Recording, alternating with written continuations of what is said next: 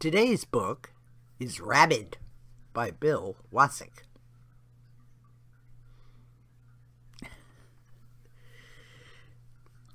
Rabies, the world's most diabolical disease. I don't know if I agree with that entirely, but you know.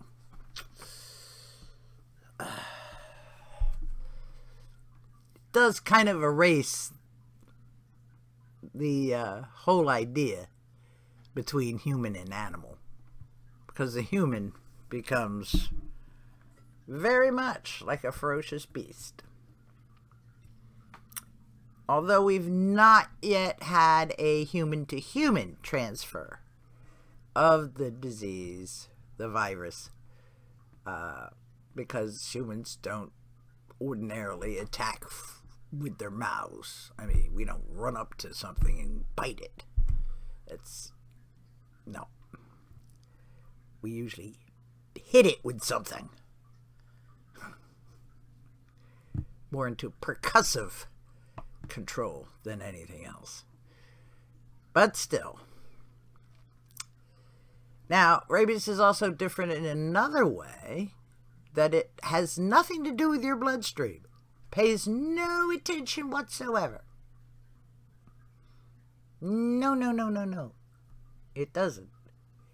It creeps up your peripheral nerves and attacks your brain from there. By avoiding the bloodstream, it also avoids your immune system, so that your little T cells can't come and kill it. Because yes, it very much is it is a virus that can be killed. And yes, you'll be glad to know you don't have to take 13 shots to the stomach. No. 4 shots in your arm, and you're pretty much good to go. And yes, we have a vaccine for it. Thank you, Louis Pasteur. But in the United States, wildlife is where the rabies is. So don't go thinking you can pet a raccoon safely. You can't. Because raccoons, cheeky as they are, if they bite you, go see the doctor and get the 4 shots real quick. Okay? And you'll be fine. You'll be just fine.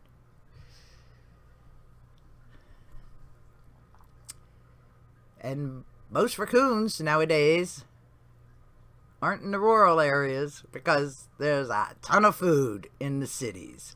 So that's where you're going. They're also neatly there in the garbage cans or in those easily ripped up plastic bags. Food. That's what the raccoon wants. And then he can just curl up, climb a tree and curl up and take a nap. It's a good life in the city if you're a raccoon.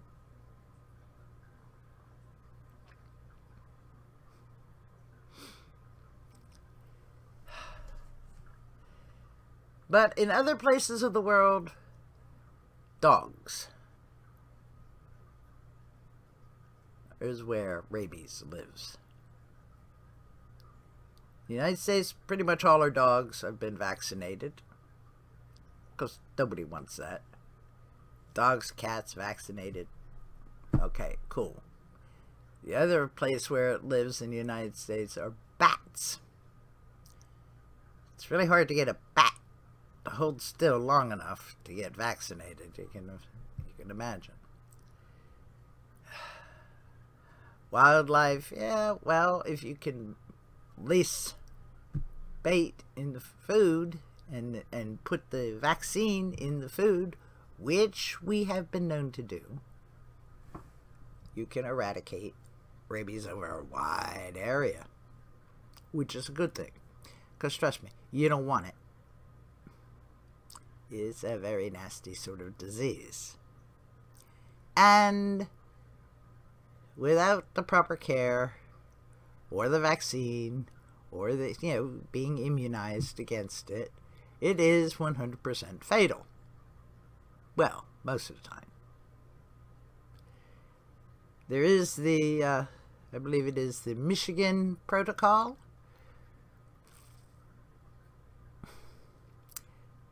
But that's not highly recommended, because after you've been returned to life, as it were, without the rabies, you have like anywhere from 53 days to 5 years to regain function, because of the ketamine they used to put you into a coma.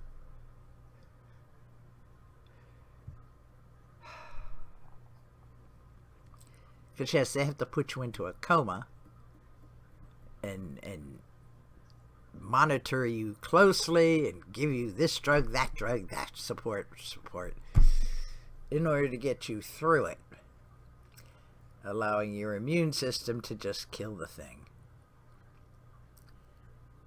Oh dear, it's a mess.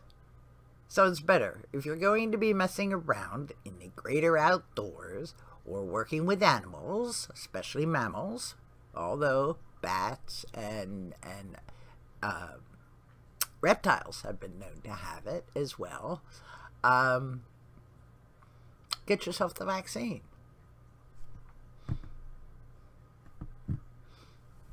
Okay? Horses, get your vaccine, you're fine. You can immunize your livestock. If they're mammals, they can get it. So, if you're going to mess around with mammals, make sure you're up to date on your rabies. Because it is nasty. It is very nasty. Because it causes inflammation of the brain. Like, what do they call this? Encephalitis?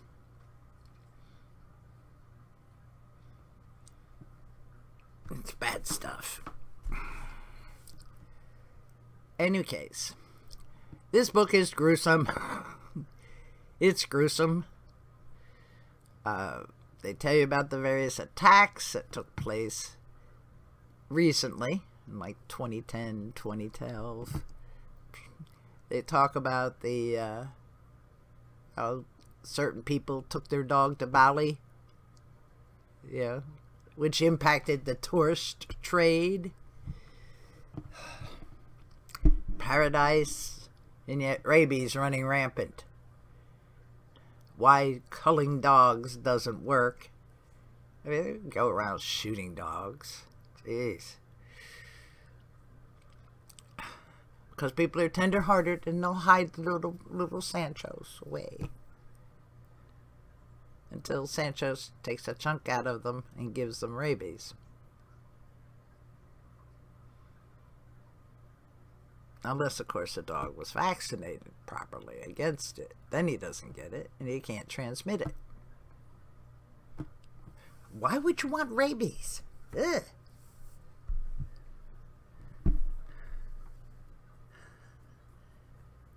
It's as bad as anything else. Jeez.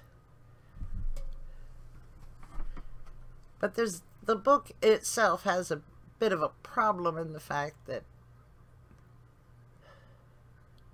they have to bring out how ancient rabies is and what it means to be rabid and how we use it in folklore, and they mix it up with vampires and werewolves, and please.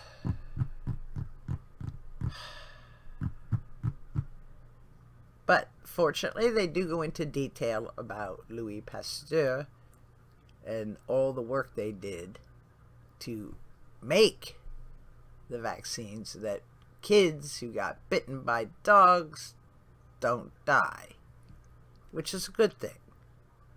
So anybody wants their kids to die, foaming at the mouth, as it were. No. Actually, all that is just the excessive salivation.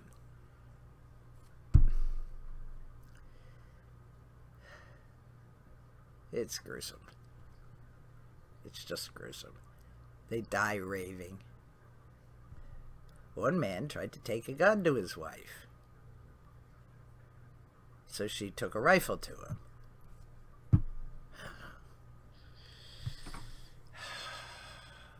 And then they put her on trial for his murder. All she had to do is say, rabies. He had rabies.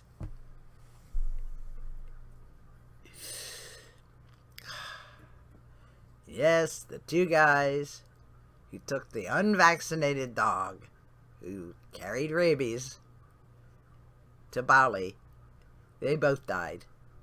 And their buddy, their third buddy, also died of rabies. So, yeah, they got their comeuppance.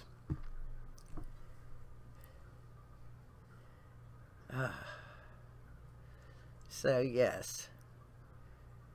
The destruction of the brain, whether it's a dog's or a person's, is not pretty.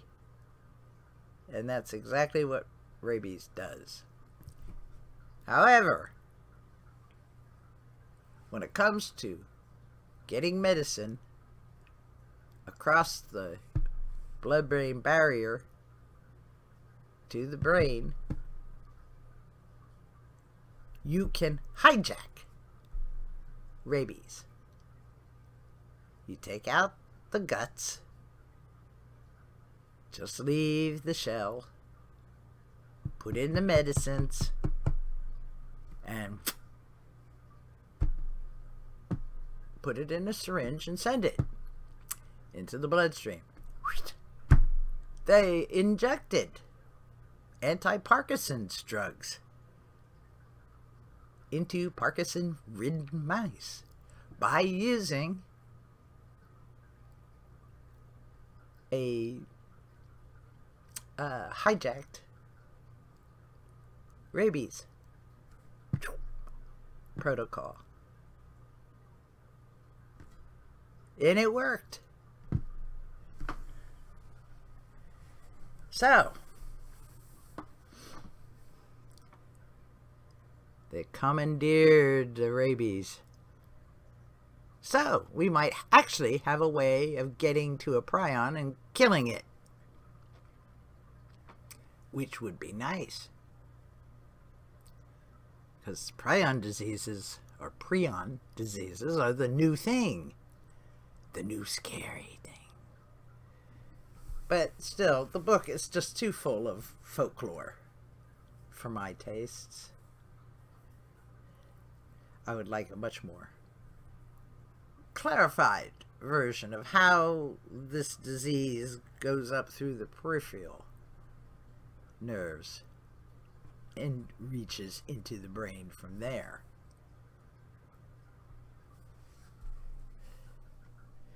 And it's so inconsistent. I mean, you could have instant rabies because it has such a variable incubation period. You could wait 10 years for by the time you've forgotten about the bite. And no, bites from bats are rarely felt by sleeping humans. So if there's a bat in the house, get rid of it before it bites anybody. Bats should not be in your houses. And there's a good reason for it. Leave them alone. Because if they bite, you won't know. And they carry rabies, almost all of them.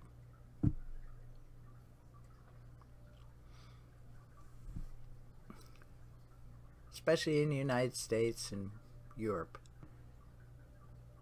Dogs for the rest of the world. Alright, so it's not the perfect book on the subject.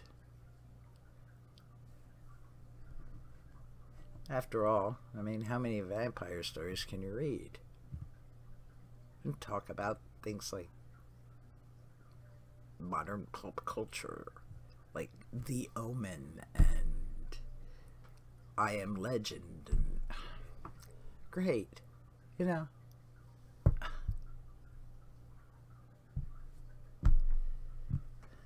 Yeah, I know, we like to make these, you know, stories up.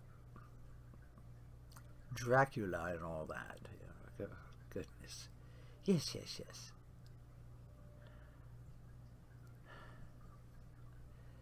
Any case, it is a nasty sort of thing, but apparently rabies is pretty much unknown by your average doctor nowadays because it's not as prevalent as it used to be. And hardly anyone has ever seen it. So,